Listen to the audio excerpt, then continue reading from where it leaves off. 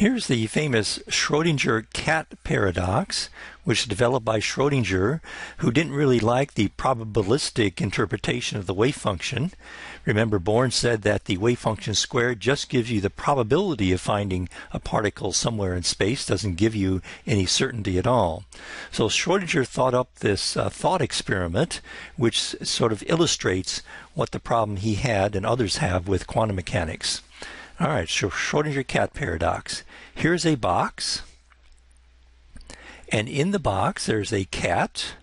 Not quite sure how to draw a cat, but anyway, there's a cat. Looks like a bird, doesn't it? And also within this box there is a device which gives you that in 1 hour there's a 50% chance that the device will go off and kill the cat. So after 1 hour, there's a 50% chance that the cat will be dead, and another 50% chance that the cat will be alive. Now, if we recall our discussion on basis sets, there are essentially two eigenfunctions for this basis set.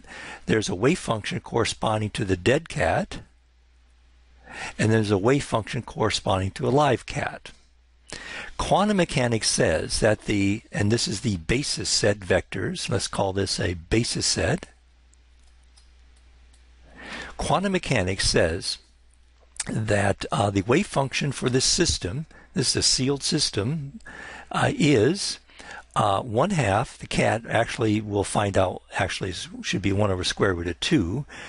We'll find out later in the course why that is, times the wave function of the dead cat plus 1 over the square root of 2 times the wave function of the live cat. All right, in other words, quantum mechanics says the cat is half dead and half alive. Go figure. If we go back to our basis set vectors, here is the dead cat. We'll make this 2 dimensions here. Psi dead. And over here, this is psi alive. The wave function for the system is half alive and half dead. So there is the wave function psi. It's represented as a linear combination. I should actually put it out here. So let me be a little more accurate in my drawing. Let's go out here. The wave function of the system is sitting up there. It's half alive and half dead. Now, after 1 hour, if you open this box, the cat clearly will be in one of these two eigenvalues, or one of these two eigenstates. It'll have an eigenvalue of either dead or alive. So you open this up, it'll either be one or the other. But quantum mechanics cannot tell you which one it will be. The probabilistic interpretation of quantum mechanics says, oh, it's half alive and half dead. We know that the cat is either alive or dead. It has to be one of those two observables, alive or dead. And in fact, when we open it up, you might think that the actual observation, the actual act of observing the cat, either makes the cat alive or dead. That's called the measurement problem in quantum mechanics.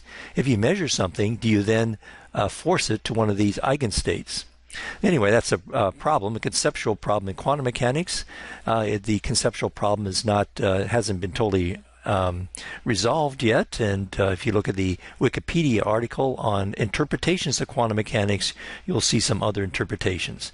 What we're going to do is interpret the wave function, the square of the wave function, as the probability density, and observation will give you only one of the two. It's the act of observing which allows you to measure one of these two eigenvalues, either alive or dead.